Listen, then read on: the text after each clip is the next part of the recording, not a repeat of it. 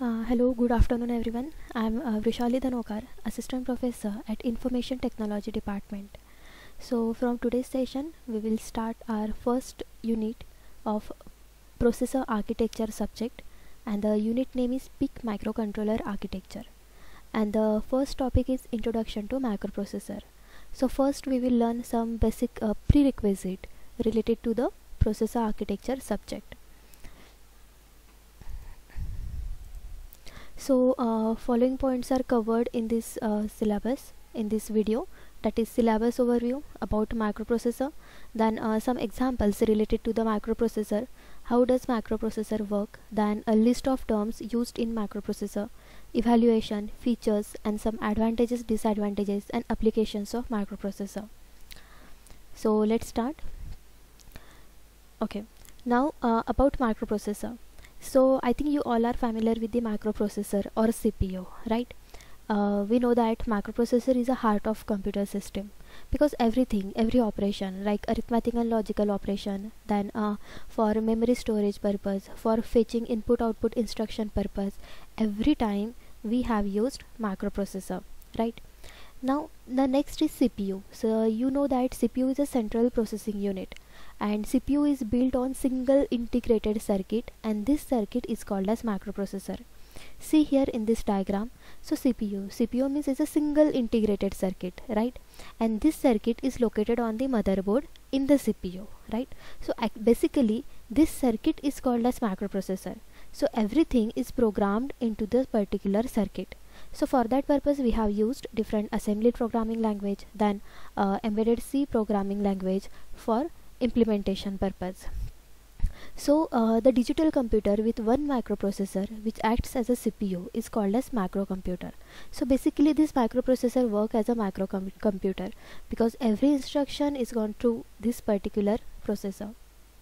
So microprocessor is a controlling unit of microcomputer, and it is a one fabricated and small chip which is capable to perform arithmetic logical operations, then different communications between the devices. So I will explain this block diagram next. So see here, this is the example, these are the examples of microprocessor. That is, I think you all are familiar with the Intel Core i9, i7, i5. Yeah, I think we all used this kind microprocessor nowadays. That is i3, i5, i7. And i9 is the latest microprocessor which is coming in, which going to come in some next years. So this is a i9 microprocessor, and before that there was also Intel 4004. It is the first microprocessor, then Intel 8085, Intel 8086, Pentium 4. And now see in this diagram, these are the some chips of microprocessor and integrated circuit of different microprocessors. So the first thing is, how does microprocessor work? So microprocessor basically works on the domain, that is fetch, decode, and execute. They fetch the instruction, they decode those instruction, and after that execute the instruction.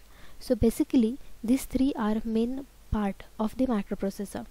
So initially all the instructions are stored into the memory, right? For example, 2 plus 2 equal to 4. So this addition, this instruction are stored into the memory, right? So microprocessor fetch those instructions from the memory and decode those instructions. Decode means computer understand binary language, right? So every user language is converted into the binary language. So that is decoded, and after that execute those instructions. So after performing addition operation, the computer shows you the proper output, right? This is 2 plus 2 equal to 4 in this way. So it sends all the result to binary to the output port, and it shows the result into the user language. So for all this purpose, microprocessor use the registers. So registers they use for storing temporary data. Okay. So these are the mainly three components of microprocessor, that is arithmetic logical unit, they perform all the arithmetic and logical operations. Control unit, they control the operations, means to fetch the instruction from processor to memory, then memory to processor. So for that purpose control unit is used. And register array. So basically in embedded system, register array generally used for to storing the data temporary, right? See in programming we have to mention 2 plus 2, right? A is equal to 2, B is equal to 2. So at that time these values are stored into this register. Okay, so this is a temporary storage. So basically microprocessor has three components: arithmetic logical unit, control unit, and register array. And this is the input device and output device, and for all this purpose memory unit is supplied to the microprocessor. Now the next one is evaluation of microprocessor. See here, this is just a chart and history of microprocessor. The first microprocessor is 4004, then which developed in 1971, which is a 4-bit microprocessor, and this is the first microprocessor, and with speed is 750 kilohertz. Okay, so see, nowadays we used the memory storage in GB, TB format, then in gigahertz format speed is there, then we use 32-bit, 64-bit microcontroller, right, microprocessor. So these are the previous microprocessor. This is the evaluation. The second one is 8085, which developed in 1976, 8-bit microprocessor. Then 1978 8086, 1982 80286. So in this way, in 2000 that is Pentium 4, then Pentium 1 2 3 4, Itanium 2001. So these microprocessors, this is the evaluation of microprocessors. So as per the evaluation, their size, their clock speed, their word length, it also increases, right? Because each microprocessor developed or conquer all the remaining disadvantages of previous microprocessor. They fulfill all the disadvantages of previous microprocessor and also add new features in them, right? So this is the evaluation of microprocessor. Just go through this side. So, and now this is the evaluation of recent microprocessor, means nowadays which microprocessors are used. See here, this is Pentium 3, which was invented in 1999, then Pentium 4 in 2000, Core 2 Duo microprocessor in 2006, then i7 microprocessor 2013, and i9 processor in 2017. So currently i9 is the latest one, and i12 is in processing. Okay, so this is the clock speed. Clock speed means it required how many times for executing a particular instruction. So 450 to 660 megahertz, and now latest one is 4.3 gigahertz, right? So along with remaining microprocessor is in megahertz speeds, but now the latest one is in gigahertz speeds. Now there is a particular addressable memories there. See here, remaining microprocessors or oldest one is follow KB, MB, and 64 GB storage. Now latest one is 128 GB. Now again it related to virtual memory, cache memory, and number of cores. Okay, so number of cores indicate that the fastness, the reliability of the particular processor. So this is the evaluation of recent microprocessor. Now these are some different applications of microprocessor. So generally in 1971, the business calculator is one of the first device where this microprocessor used. After that, in 1977, the washing machine. So washing machine had used the particular microprocessor for working and for different functionality purpose. After that, the laptop in 1981, then 1991 personal computers, then all the music players, MP3, iPod, means everywhere, every technological devices having the microprocessor, right? Then BlackBerry smartphones, Windows tablet, notebook, digital signage like internet device, automobiles, ultrabook. So this all things supports microprocessor. Nowadays every technological thing like a washing machine, camera, microwave oven, then TV, everywhere the particular microprocessor is used. Now these are the features of microprocessor. So first one is the features of microprocessor is low in cost, because it's reducing the overall cost of computer system. It is a single integrated circuit or technology, right? And it generates the less heat because the microprocessor is made up by semiconductor material, okay, and this semiconductor material generates the less heat as compared to vacuum tube devices. Then microprocessor has very high speed.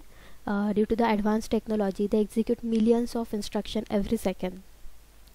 And also it developed by metal oxide semiconductor technology, and the microprocessor is the smallest one, generally small size and less power, and it is a portable. So it usable in several applications, like I already said, everywhere, every application it used, and it has a very low failure rate, because it becoming a reliable, they work like as per the programming, right? So these are the features of microprocessor. Now see here, these are the some advantages and disadvantages. The advantages of microprocessor is it is a very high speed processing, right? As per the generations of microprocessor, the speed is depend, right? It is very intelligent system, they work for any purpose, anything, right? Generally microprocessor used in personal computer system or laptop and other every technological things, microcontrollers are used. Okay, so we will learn microcontroller in next some sessions. It is flexible in nature, has a compact size, okay, and it's very easy to maintain. It's easily placed in the motherboard on the CPU, right? Now disadvantages of microprocessor is sometimes it leads to overheating due to continuous use. If you switch on your laptop or your computer continuously or for 24 hours, so at that time some heats are generated, so sometimes it leads to overheating due to the continuous use. The data site decide the performance, right? Every microcontroller having different data sites, different memory, so as per the requirement these microprocessors are used. And microprocessor larger than microcontroller, right? Microcontroller having more features, more functionality as compared to microprocessor. We will learn this thing in next session. And a microprocessor doesn't support floating point operations, right? So all the reliability purpose we will use the microcontroller. So these are the advantages and disadvantages. Now these are the some applications where microprocessor and microcontrollers are used. So generally in household devices like washing machine, microwave, television, then DVD players, video games, then dishwasher, home lighting system, everywhere microprocessor is used because every application having the processor, and as per the processor they processing the speed and generate the features, right? Now in industrial applications like cars, boats, heavy machinery, then traffic control signals, like then in transportation industry, navigation system, GPS technology, then computers and electronics, cell phones, mobiles, television, in medical system, biosensors, storing measurement, then in entertainment purpose, embedded systems, that is washing machine, telephone, microwave oven, LED buzzers, then office automation and publications, then communication purpose, right? Satellite television, railway reservation, then different area network. So everywhere microprocessor is used. So basically this is a part of our life and our daily routine, right? So everywhere this thing is available. So this is just a summary of today's session. So microprocessor basically used in laptop or in computer system, and otherwhere generally microprocessor with microcontroller is used. So these are the applications like we do the web browsing, photo editing, create documents, simulation, mathematical calculation, gaming. So for these are the applications of microprocessor, and microprocessor generally 32-bit and 64-bit nowadays, and this is the clock speed 1 GHz to 4 GHz. Then the space is 512 MB up to 32 GB. Okay, this is a range. Different microprocessor are placed up into this range. Then ROM memory is 128 GB up to 2 TB. Nowadays memory is available in TB format, and we have to also connect different USB and different UART connection with microprocessor. So okay, so this is all about in today's session. Hope so everyone understood it. Thank you.